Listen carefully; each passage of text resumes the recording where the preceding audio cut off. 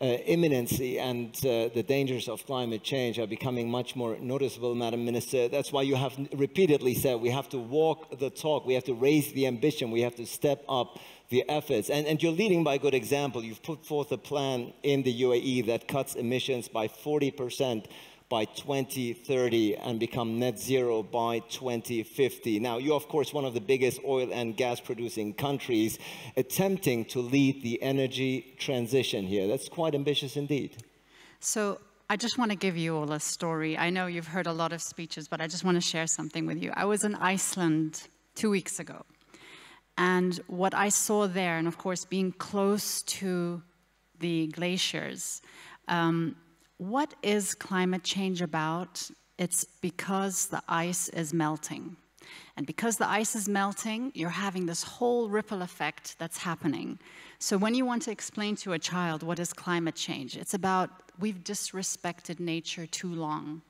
We're seeing the glaciers melting. And by the way, they told me a fact which really scared me actually. If a quarter of the Greenland ice masses melt, this leads to a 2-meter sea level rise across the globe.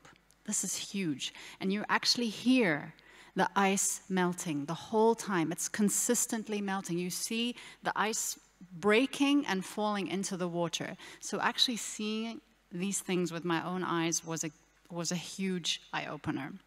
Now, when it comes to us here in the UAE, we've been very serious about the whole climate change journey. I mean, we ratified the Paris Agreement in 2016. We were one of the first in the region to do so because we understood the implications. We understood this is a serious subject that we have to follow. So we directly set up, also Masdar was set up in 2006 because already our leadership said we need to diversify from where we get our energy. We need to build the knowledge because, ladies and gentlemen, it's not just about putting money into making a facility. You need the intellectual transition as well. You need the capacity building. That's why we're always talking about a just energy transition.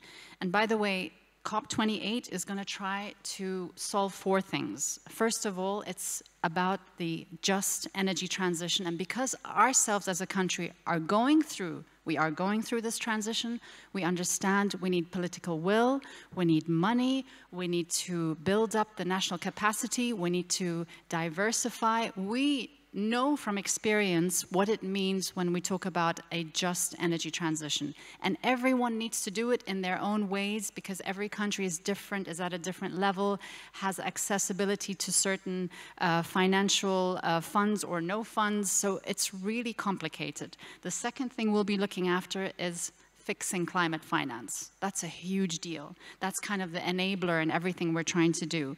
And of course, His Excellency Sultan, the COP28 president-designate, is really pushing for the $100 billion commitment. The loss and damage fund is another area that needs to be fixed.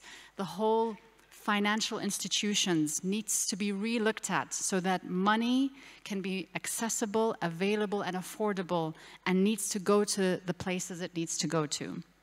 The other aspect we're looking at is making sure that nature, people, livelihoods is in the center of COP28. It's so important to think of the food systems, to think of health, to think of nature, make nature our ally. How can we use the force of nature to our benefit? And we need to do that. And then, of course, the inclusivity. We are trying to make the COP28 the most inclusive COP ever done. And what I mean by this is the indigenous people, the women, the youth, faith-based organizations all coming together because what they have in common is about we need to do more to respect nature. And bringing them all together and making sure that all voices from across the world are here is our commitment. What's so important, Ali, I'm so sorry because I'm very passionate about this, is that we need to bring hope back to this whole process. We need to enlighten the young people because this is about their future. We need to showcase solutions and technologies and innovations which I've seen to be able to scale it up in the places that's needed and make sure the funding goes there. So the UAE, walking the talk, yes, we have updated for the 3rd time our 2nd NDC. to 40%. Last year we were at 31%. And look, we improved it by 9% in 1 year. And this is to show, because we can see technologies are maturing. And again, we're very lucky that we have the political will. So for us, we are on the transition in our own country, but we're making sure to also help others. That's why in Africa Climate Week, we have put forward a $4.5 billion fund to help the African countries in their transition, because we understand how important funding is for this transition. Hope is, of course, the word that you have mentioned, that everybody wants to rally around. We have many young people also here in the audience who I'm sure would very much like the sound of your message. I will come back to you a little bit more about the ambitions that your country has, but I want to bring in Laurent, Mr. President, here once more, because hope is one thing, but if we're looking at the naked numbers, energy still accounts for 2/3 of total greenhouse gas. So the energy sector is still the central player in the efforts to reduce emissions and combat climate change. Now, it is very admirable to hear Madam Minister talk about trying to wean itself off fossil fuel in the long run, more diversification, more renewable energies. But are we really at a point right now where we can completely phase out fossil fuels? Many people say, and Madam Minister, you're one of them, who say that oil, gas and coal still have a role to play. So the balance that we're trying to do here, the movement towards renewables, while at the same time still being dependent on fossil fuels, how do we narrow that gap? It's obviously one of the main difficulties of this COP and of all the COPs.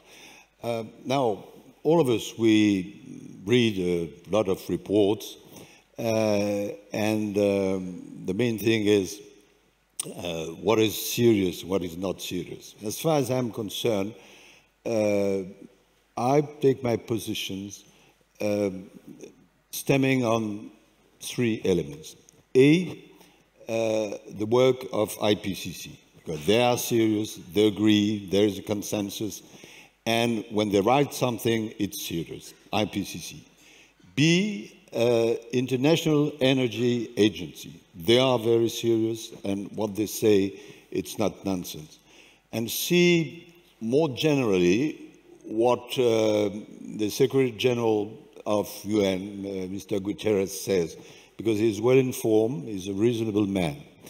And if, with my own judgments, I am stemming on these elements, I think if we want Emirates COP to be a success, we have 3 main objectives. I don't mean that they are easy, but it will be the success. The first one is about what we call global stock take. It's a bit technical, but it means that in Paris we have decided that periodically every single country has to deliver what we call a national determined contribution, saying, I will do that, and then it is checked. And this time, in Emirates, we have to see where we are, and we know that we shall be off track, and where the different nations want to be in the future. The first element, which will be decisive, is how about this global stock take? The second one is obviously about energy. The idea is developed that there must be a real commitment at least to triple the renewable. And there are a lot of discussion about phasing down or phasing out of fossil fuels. I will add, which is very important, the question of methane, CH4, which is less popular than CO2, but which is a decisive element and where we can get enormous results. Probably something like a diminishing of 75% till 2030. And then, obviously, the question of finance, which will be decisive. What you said, Mariam, is absolutely true. We have to make operational the loss and damage fund.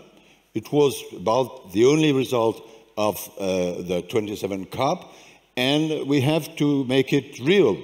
We have to make real the objective of $100 billion a year from the rich country to developing countries. It has been promised in 2009, and it ought to be delivered in 2020, and we are in 2023. And obviously, the question of investing more in renewable and disinvesting in fossil fuel. Because otherwise, the objective of a better balance has no sense. And then there is, but it will take time, the general reform of the international financial system, and especially in the direction of developing countries, and especially in the direction of Africa, because they are not responsible for the emissions, and they have not enough money in order to get the renewable and so on and so forth.